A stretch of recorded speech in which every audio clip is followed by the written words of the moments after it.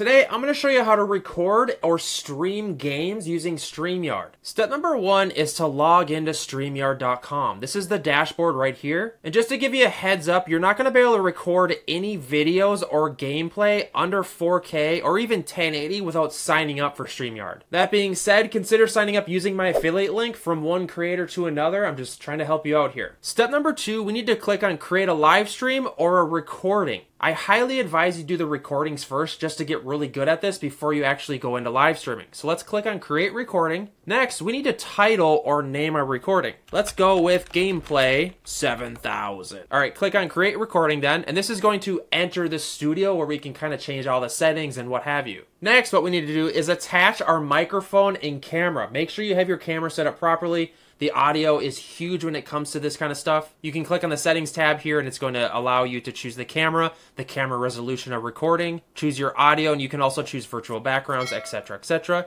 and your display name. You can change that if you turn it off, whatever. Click on Enter Studio next then to get in here. All right, so this is what the studio looks like now. So first what we need to do here is click on this down here to add you to the stage. It's your microphone and all of your audio. It's your camera and your mic and so forth. What you see here in the dashboard, this is what's going to be recording when we click on record. So let's add our gameplay. If you go down to the bottom of these set of tabs down here, you can click on Present here. There's a couple different tabs to choose from. Slides, Extra Camera, Video File, or Share Screen. What we need to click on is Share Our Actual Screen. This is where you need to choose the window or the tab or the screen in which your game is on. Mine is my game is within a Chrome tab, so I'm going to choose that. Or if you have a window, whatever window your gaming is being presented in, that's what you need to click on. Or to be safe, you can just record your entire screen. I'm going to choose the game here. This is what it looks like. Then click Share. So this is what it popped up as, and then it will automatically pop up the screen in your game because it's ready to record. But what you want to do is click back to StreamYard here, take a look at what's being recorded. We next need to change the layout in which you want it to be presented, because if I just click on record here, this is what it's going to look like. I tend to like this aspect ratio right here. If you click on these layout features here, this is the one I tend to use for gaming or streaming games because it just looks the best in my honest opinion. But there's a bunch of different layouts you can choose from and you can switch while recording, which is really cool. Then now if we clicked go live or record and we went back to our game and started playing, that's actually going to record it. A little piece of advice here, make sure that you actually have the audio from the game being recorded as well. So if you go down here to the different windows, down in the left-hand corner, you can hover over this icon, the volume icon feature.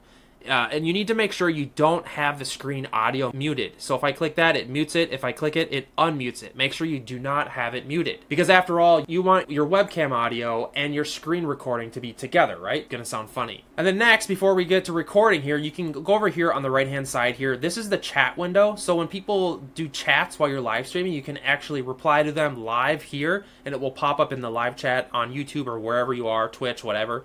And then you can actually highlight things. Like say, if you click on a comment, it will highlight it on the screen. You can also add custom banners here. So if I click this, I can do this. Rank my gameplay, guys.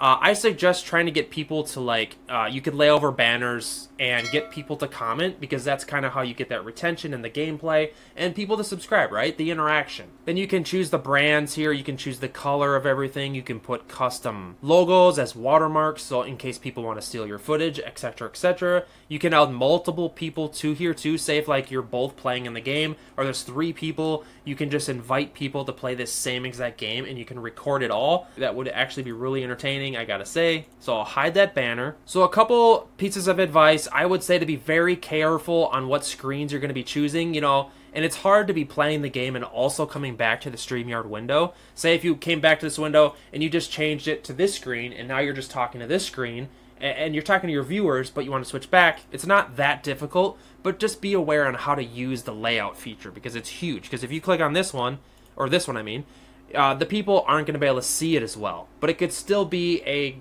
you know, if you're trying to story tell while playing a game or something, this could be better. You can also even just go into full screen of the game and do it this way. StreamYard makes this extremely easy to do, and you can just sit there and change the different layouts while recording or while being live. I've had a lot of success doing like reaction videos as well using StreamYard with this, and gaming. This is like a perfect tool to be using. Again, guys, if you're on the fence with StreamYard, I'll throw my affiliate link in the description. Just go give it a try. It's free. Please use my link. But essentially, you just click record or go live, and then you do your recording, and then when you're done playing your game, playing whatever, then you just come back here and click stop. Another piece of advice, this thing, it's going to test your computer parameters. If you have a strong computer, hopefully you do, you're going to need it, because as you record all this, it's not easy, especially if you have the 4K recording package. But chances are you have a strong computer because you're a gamer. Then when you're done, just click stop, and then you just go into the user dashboard of StreamYard, and then all of your previous recordings will be in here. You can download it, you can